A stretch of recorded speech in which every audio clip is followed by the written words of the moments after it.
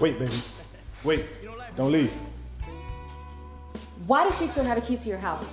And how many other ex-wives or girlfriends do you still have? She is not in my life. You're the only one I'm with. Well, the last 5 minutes will prove otherwise. Baby, we just dealing with some real estate stuff. That's it. I promise you, there's nothing going on between us.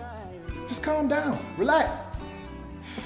You're still not answering my question, Keith. Why does she have a key? And why didn't you tell me you were married? Look, I should have got back the key. That's no big deal though. And I didn't think to tell you because it wasn't important. Not to us. Not important? We've been dating for the last 6 months and you didn't think it was important to tell me you were married? I'm not married, divorced. You know exactly what I'm saying, Keith. I trusted you. You told me you wanted to take things slow. So I try not to pressure you and I try to be understanding. And for what?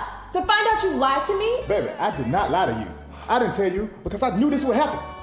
So you think that by not telling me that it would make things better?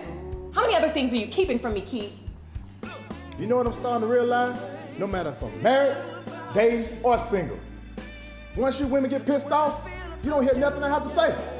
Everything is just gone. I might as well just shut the hell up and let you say everything you gotta say, because your mind is already made up. You women? I know you're not comparing me to all those other women out there. Have you heard anything I said? I don't ask you about none of your guys from the past. You know why? Because they're in the past. They don't matter.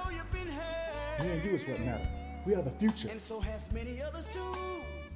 No, you are stuck in the past. In fact, you're so close to it, you don't even realize it. Hell, if you were over her, then guess what? Being honest with me and telling me about it wouldn't have been such an issue. The worst part about it is I actually allow myself to fall in love with you.